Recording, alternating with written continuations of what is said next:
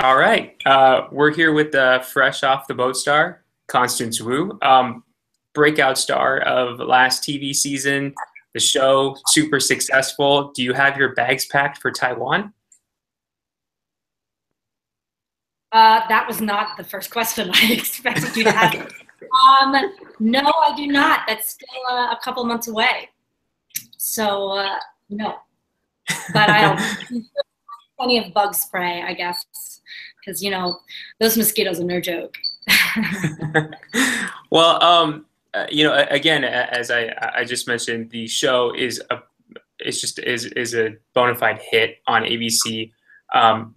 Last year, you guys were on Thursday, and then did so well that you guys in the second season became an anchor show for ABC on Tuesday. Is like having that kind of well, first of all, it must be like super gratifying to know that the show is so well received and so well liked and everything that ABC, put you on Tuesday as their anchor show. But is there any added pressure at all that you guys feel now that you know it's such a hit?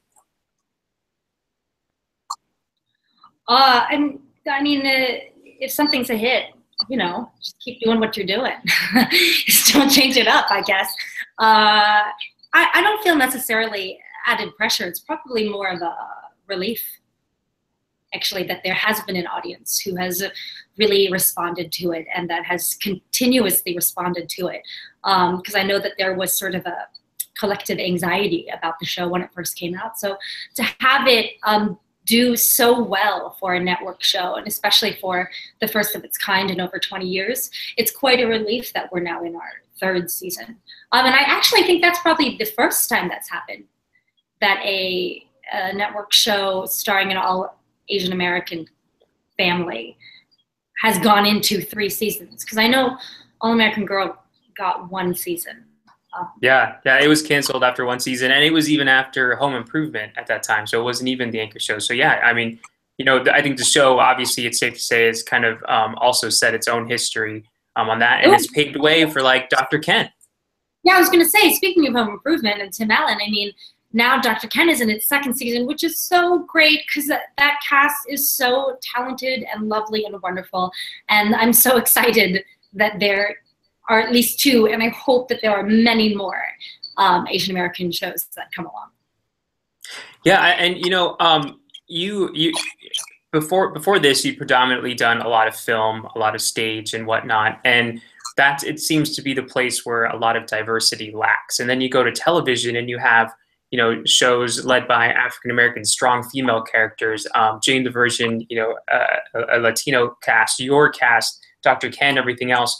Do you see? I mean, I know you have this whitewashed out hashtag that you're part of, and Margaret Cho is a big part of that as well. Do you see any kind of real difference in television where film still has to catch up? Yes, completely. I think television is where the great innovation and great storytelling is coming, because it's a place, especially in the new digital marketplace, where artists are allowed to be very free and very daring with their choices. I think a lot of the movie industry these days is very fear and finance based. So they fear doing anything that is not already an established property, whether it's like a comic book or a reboot, or some other property like a toy that already exists and they make that toy into a movie. They're afraid because they're essentially looking for a financial outcome, which is understandable. I mean, like, money makes us comfortable. Like, I get it, right? But, when you want to make good art and good stories, I really think that the impetus and the motivation should not be fear of new ideas or innovation, or fear of pushing things to a non-American audience that they might not have a track record for showing whether or not they like. I think a lot of movie studios are focusing on like international sales, which is why, like, I don't know, apparently like Adam Sandler movies and Bruce Willis movies do really great internationally, even though they don't do so great in the States. But that's fear-based, because an American studio has never made, like, maybe they've made like a handful of Asian American stories. So that daring innovation has not been tested, so there's no proof that it doesn't sell. But in television, we have more innovators and more room to be creative. And so it's a medium that I'm very fortunate to work in. Yeah, and you know, on that same note, with the whitewashed out, there's also the hashtag starring John Cho and starring Constance Wu, and you're on Easy A and on Chicago. What's that?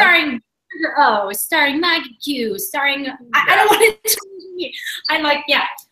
There is that movement, which is actually, I think John Cho said it best, is that it's a great way to continue the dialogue in a positive way that's not blame based, because sometimes when you, not that people don't necessarily deserve blame, they might, but when you blame somebody for something, it causes defensiveness, and the defensiveness causes like very lazy, unintelligent excuses, because we're all human and we get defensive when we're being attacked, especially when we didn't know something, that we were doing something poorly because it wasn't our intention. It was just the systemic preferences that have been like put in our brains.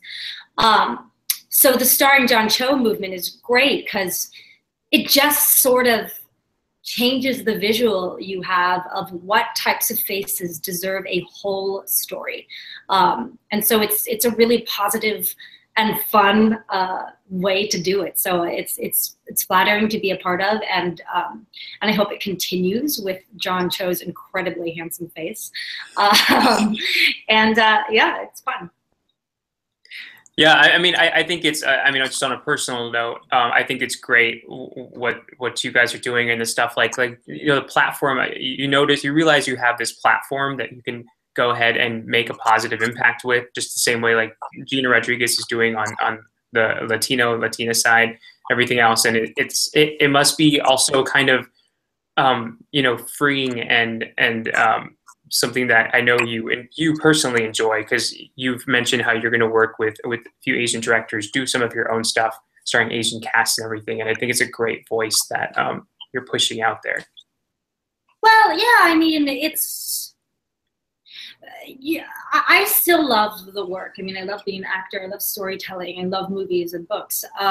And that's my goal. That's my type of activism, is activism in a way behind the lens. And, it's kind of strange for me, honestly, to have this platform from which to speak, because I never sought out this platform. I'm not those amazing Asian American journalists who have been writing these things for years, but they've been invisible to everybody else because nobody listens to them. And then the actress gets to have a platform to say things.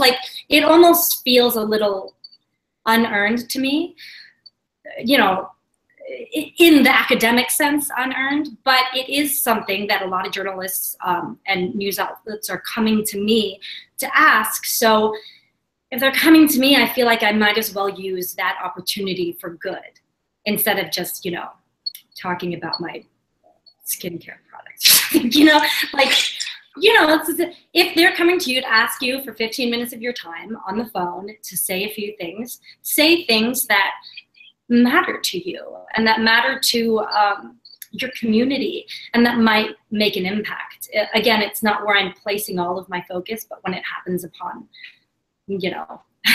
my phone interviews, I will talk about it. And I hope that this encourages journalists to seek out other Asian American writers and journalists and academics who have been saying these things for years. And then on the Hollywood side, I'm trying to meet all the female Asian American writer-directors I can, and try to sort of really nurture their content and their stories, and help in any way I can, especially with the Asian American female experience, is very important to me. Well, you did mention the work, and that that's what you're being praised for on Fresh Off the Boat for. What I think is great about what they've done with Jessica is, season one, we got a taste of Jessica Huang, and of course, everybody was a big fan of hers. And as I mentioned, I was a big fan, of course. Ian Chen's character is still right there rivaling. But this year they gave Jessica has just so much more, rather than just a stay-at-home mom or anything. I mean, she's a realtor. She's renting out to these creepy renters that she's got. She's helping at Cattleman's Ranch, and you know, she just has so much going on. Is it for to have such a big ensemble and to have that kind of depth behind a character and that much going on with the character? Is it a refreshing thing rather than just being, you know, part of the cast and a supporting player? Because it seems like everybody on the show has their own little storylines that have kind of keep developing and developing. Oh, that's definitely just such an honor and so refreshing to be a part of. And I really have to credit the writing staff of Fresh Off the Boat for really taking the time to make every character very whole. I think that a lot of times, especially in Asian American stereotypes and Asian American portrayal in film and TV, like people are so concerned with like, make us look good. And I don't think, personally, I don't think that's the key to defeating stereotypes, because then that's just another model minority stereotypes. I think the key to it is make us look whole, like WHOLE, because you know, that shows that we are entire humans. We're not just types. We're not just like the hot guy or like the smart girl or, you know, the screaming mother. I have a real estate business, but I also fail at my first like big real estate venture. And I, meaning Jessica, and you know, that shows how insecure she is about like what it means to fail when she's put so much pressure on her own children to be successful, and how embarrassing that is. Yet at the same time, she finds meaning through her friendship with Honey, played by the amazing Chelsea Crisp, to, you know, work through those problems. And the writing staff really makes sure that every kid and adult on that show has both the good elements and also like the very embarrassing human elements. I mean, even something as small as the Emery character and his scream jars, where like the reason he's so happy is because he has these jars that he screams his frustration into. And you know, it's a joke, but it also just reveals that like people are not one thing. We're not just the good, showing us just in a good light. Let's show us in a real, whole human light. And our writers just do such a great job with that and give us such great material to work off of. I really owe a lot of the success of the show to them. Well, what you kind of touched on, what I also think they did great for Jessica in particular was they gave her this developing friendship with Honey, which I think is one of, I mean, you know, we know Jessica as like stern and the snippy one-liners and the sarcasm, but then she's with Honey and there's such total opposites, but it just seems to work so well. Was that something, you know, because last season I thought, you know, she was just a guest star and you know, would pop in for an episode or two when needed, but that really developed and you guys had a partnership. Was that something that you guys pushed for, or was it something that was just a great surprise that the writers brought on? Well, I mean, the previous season she was just a guest star, but we loved her so much that we brought her on as a regular. And I think because she was a regular, they really wanted to establish those storylines where they really developed her character, and they did such a great job. And she's such a great actress. Oh God, I was gonna say something about her. I totally forgot what it just was.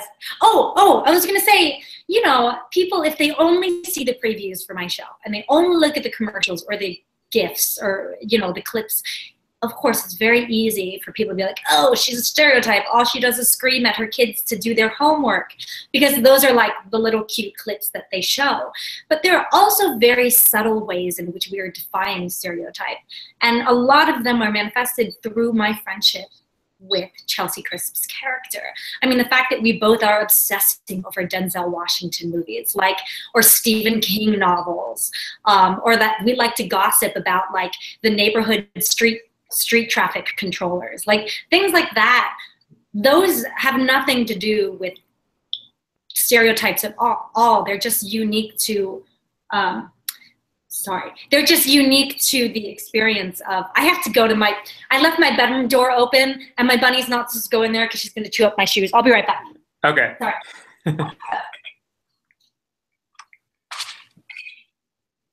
I'm sorry, I'm not supposed to do this during the video, but I'll let her say hi so you guys can see her. She just went into my bedroom like a bad bunny. She only has one eye.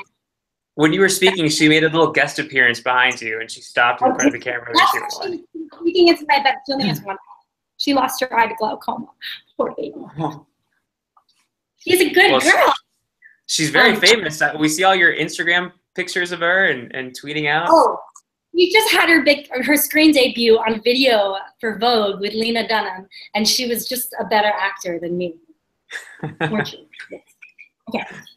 She's not allowed in my bedroom because she chews up my shoes, but she's allowed everywhere else in my house. So anyway, sorry. Okay, so yeah, we were saying Chelsea Crisp is awesome and wonderful and such a good actress, and I love that our friendship doesn't revolve around a man, and it just revolves around like silly things that we talk about, like our business or fortune tellers or like our obsession with movies or books and things like that. It's special in a subtle way that not a lot of people notice because they're so busy like pointing out the other things about our show. So I would like to point out that good thing about it. Now, yeah, we know you have the chemistry there with her and with the rest of your cast, but being in this second season and knowing, you know, and having a limited amount of episodes in the first and then having a full onslaught of episodes in the second season, has it brought the cast even closer? I mean, it just seems like it'd be so much fun on set. I mean, you have Randall Park, who's just incredible, and this season was just so great. And, you know, the 3 kids, and it just must be such a great, and Grandma, of course. Yeah, you know, I think it's really brought the 3 boys real close together. And I love that they're such good kids, and they're smart, and they're like woke, and they're fun-loving, and they're kind to each other, and super talented. As for like the rest of it, I mean, and I'll go on record saying this, and they'll say the same thing. They'll be like, Constance is not really very social with us. You know, like I love working with Randall and Chelsea, and all of our guest stars, but like I'm kind of really professional when I'm on set. Like I don't really gab or like talk between takes. I'm like in my trailer and I'm like going over my backstory and my like the heart that I think motivates the next scene. And I do have a wonderful, wonderful group of friends here in Los Angeles and in New York, and that have nothing to do with my show. And so I kind of keep work and life very separate. Just works better that way for me. So I wish I could say like, oh, we're all one big happy family on set. And I think they are, but I don't think I'm really a part of that. Not because I'm like being mean, just because I'm like pretty quiet. Like I want to like stay. Zoned in. Yeah, also, it's funny because they probably, my castmates and like the parents of my castmates probably think I'm very much like Jessica because, you know, I really think that when you're acting, you're not necessarily that character, but you find the parts of yourself that might be like that character, and you feed those parts of your brain. And so when you're feeding those parts of your brain all day, even if I'm not walking around talking in Jessica's accent, that part of me, that small part of me, that's the part I'm nurturing throughout the whole day. So that's the part that even when I'm not acting, everybody on set sees. It's not like me at all. But, you know, I have bits of it. And, yeah, I have to keep it separate. Well, you know, another, what I imagine be pretty difficult for an actor at all is, you know, like I mentioned, you've done a lot of stage, a lot of film, you know, theater, and then you come to a comedy, and it's not an audience-based comedy, but you're expected to land these jokes and make them, you know, because it is a comedy, make them funny, and you don't really have an instant reaction.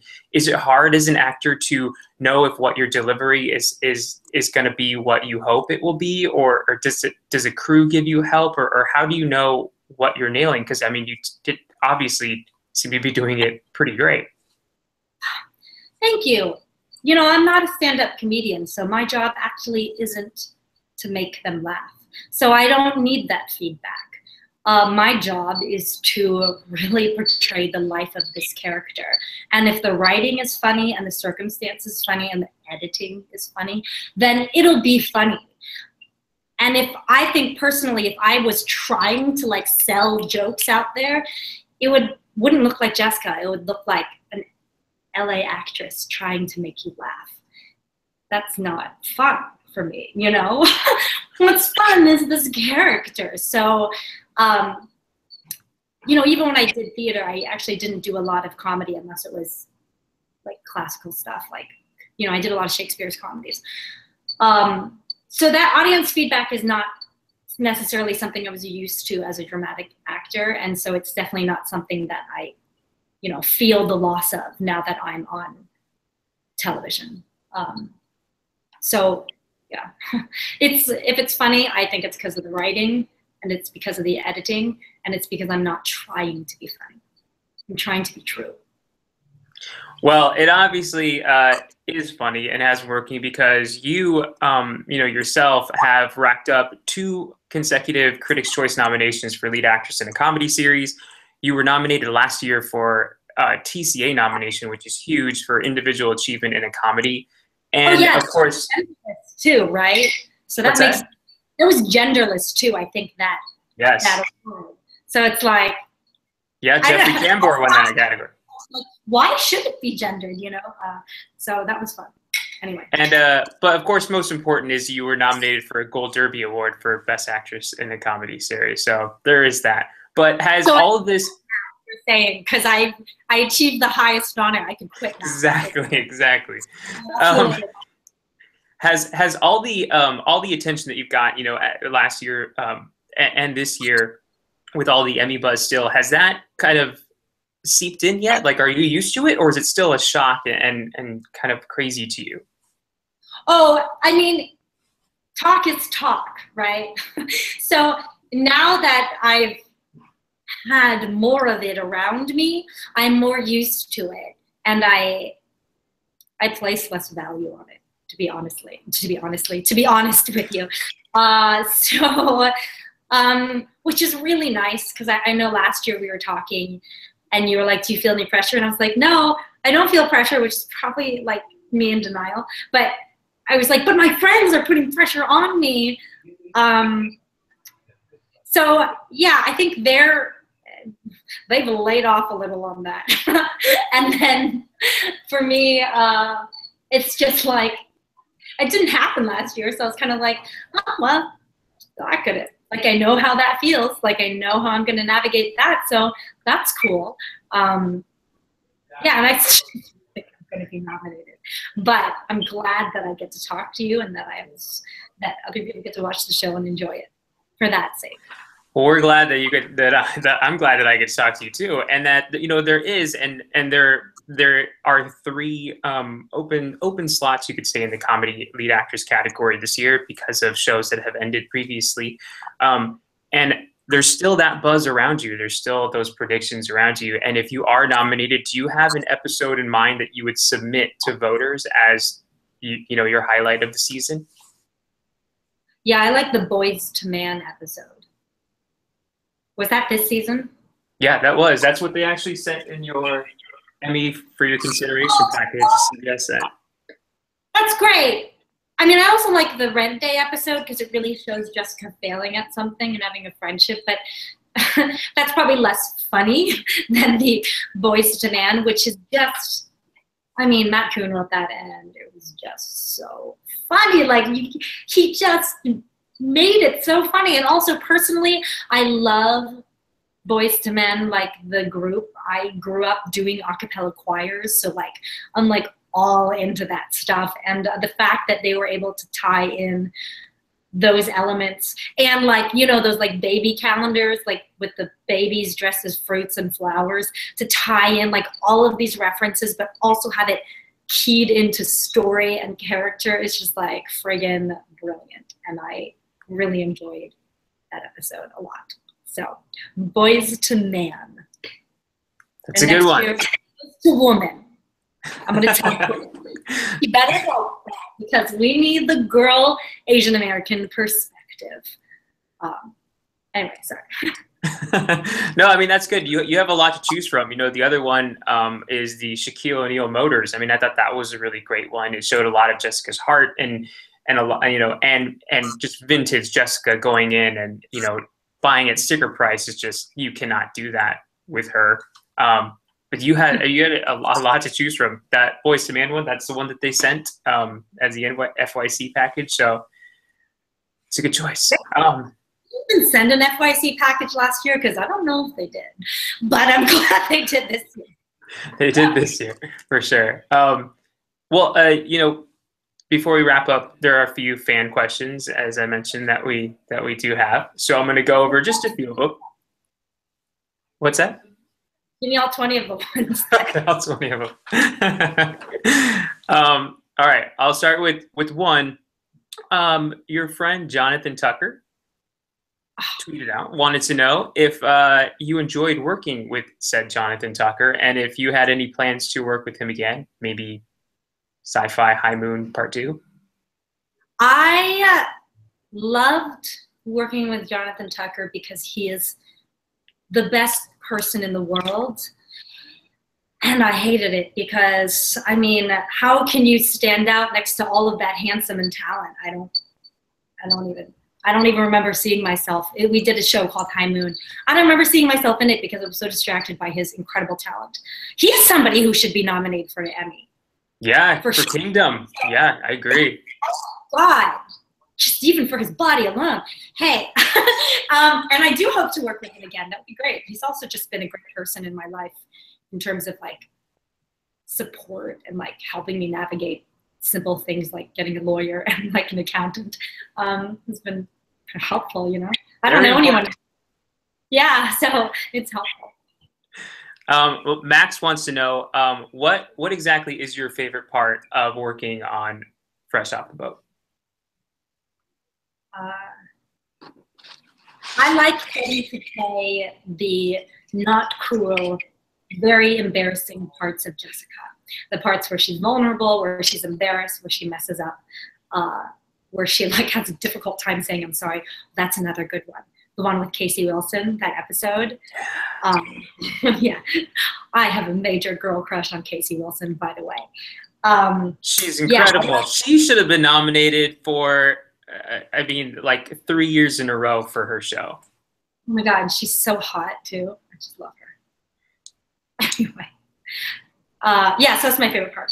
Playing the things that don't show Jessica in a good light. So I think they make her a real person. Which episode, this is from Harvey, which episode this season would you say was the most fun you had? Was it the Boyz II Men one? No, it was probably the one with Casey Wilson because I got to do all the scenes with her, which I'm forgetting what it was called. But that one, yeah. That was the one where she played the mom and cut you off in the line. In the traffic line. Yeah. It's a great episode. Yeah, that's a good one. That was the most fun for me. Yeah, you guys have had some pretty great guest actors, as you had just mentioned, including you know, Shaquille O'Neal, of course, and Casey Wilson, Courtney Thorne-Smith, and that really cool like last scene that nobody expected her to pop up in. Ken Jeong. Are there any other guest actors? Wonky wants to know that you would want to guest star on Fresh Off the Boat. Oh yes, I mean, I want it. I mean, I feel like a lot of just like all of Hollywood, it's all about the man. Like I feel like a lot of our guest stars have been like men, and like I want some like really awesome Asian American women to guest star. Or just be on it. I mean, they might be too good for us, but you know, people like Margaret Cho or you know, that would be awesome. Or you know, any of these just like really great women who have been doing great stuff for years and are so talented. Yeah. And we have Susan Park, who plays my sister. Very, very talented actress, great person. Everybody should look her up too, because she's great. Jessica Yang wants to know if there are any other roles that you would like to play in the future. Maybe a superhero, perhaps? I know you were superimposed into the Avengers.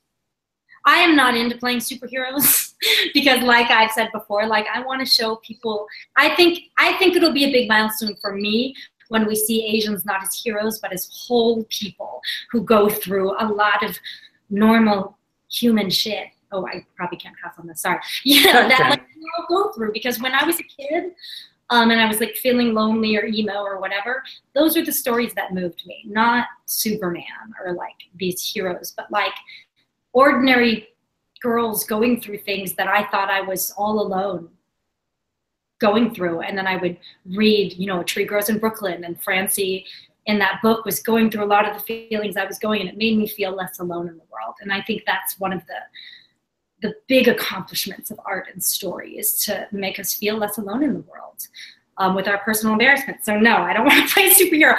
One of my dream roles though is in, I love musicals, and I really want to play Audrey in Little Shop of Horrors, because I love that musical. And I think it's very relevant. It's like living in Skid Row and having these ideas of somewhere that's green, like an idea of success, but it really like kind of gets bastardized with like this pursuit of like money and literally giving your blood to a plant. And it's so funny. Little Shop of Horrors, Audrey, love it. The music is great. That's my dream role. Starring John Cho and Constance Wu. You know, John Cho would actually probably be, he's too handsome to play Seymour. I bet he'd be a good dentist, who was played by, what's his name? Steve Martin in the original thing.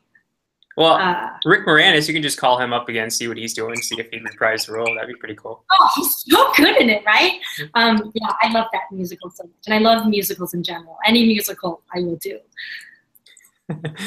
Well, just two more. If you had met Jessica in real life, do you think you would be friends with her? No. So, no, you know, I'm very choosy with my friends.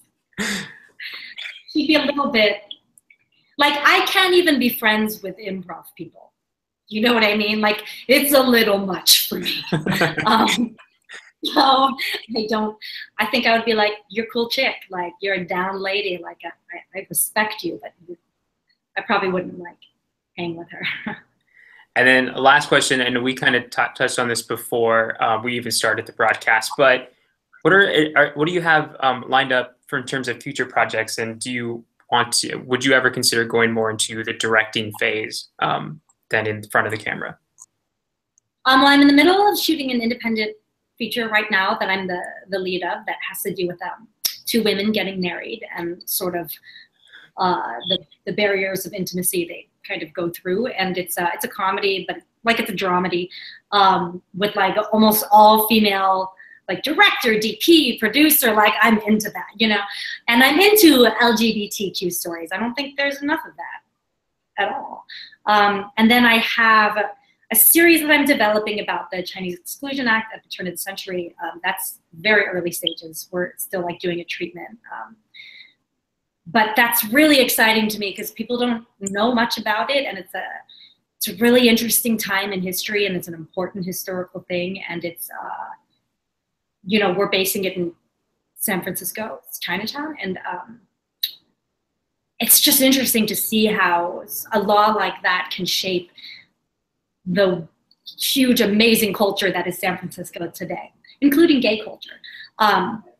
So I'm working on that. I've written 2 feature films that I'm still like tweaking. And yeah, I'm just trying to, I've been taking at least like 2 meetings a week with Asian American female director or writers who I just sort of find on my own, like looking for women who are just doing dope shit. And then I like tell my manager, like, hey, I want to meet this person, and they try to reach out and find them. And also like with Asian American female writers, I'm trying to meet a lot of them, which is really cool. Also kind of depressing because I met this one girl, Jenny Han, and she had her book optioned that was about an Asian American teenager this wasn't for me to play, but, you know, I just want to meet her. She's doing cool stuff, and I love that. And I want to, like, support my Asian American women, not compete, you know? And then she was saying, like, the studio was like, well, can you make your lead white? Wow. And then we'll give you, like, it'll be so much easier. And I love that she was like, no. But the fact that she even had to do that was, like, kind of depressing to me, but it's also really exciting that she was like, no, this is the story, and this is the way I want to tell it. That takes some real ovaries, you know what I mean? What was the rest of the question? What else am I doing? No, that was it. No, I mean, unless you're, or would you consider directing? But I think you kind of touched on that. I already directed. I directed a short film like 4 years ago that I wrote, and it was so hard. I don't know if I'd ever do it again, but I'm thinking about it. I think part of the reason that was hard is because I was so broke. I put the whole production on, like, credit cards, my own credit cards, which just recently paid off. And I didn't act in it, but I wrote a father-son story. I didn't even have any brothers, so I don't know why I wrote that. Like, and then it was about a fish, and then, like, the father finds this fish, and the fish becomes its, like, substitute son, but then the fish is like a puppet that I hand sewed and painted, and then the fish starts, like, talking. It's a lot of magical realism, which is stuff I like. Oh, we've also, like, optioned a bunch of properties, or I'm in the process of optioning, like, certain books and things that I want to make for Asian American artists. So I'm really trying to do work not only in front of the lens, but behind it. It sounds like a lot. Well, I know we at Gold Derby are hoping that you'll soon receive really great news in terms of the Emmys. Thank you for joining us, and, you know, hope to see you again soon. What's that? I said, don't keep your fingers crossed, because I don't. Do you see my Mr. Rogers mug? That's really cool. I know. And then when you put a hot liquid in it, his jacket changes to his cardigan. Like, it turns into his. That's even cooler. It's a beautiful day in the neighborhood. You know, it's a great way to start the morning. So, thank you, Ralph. Are we done?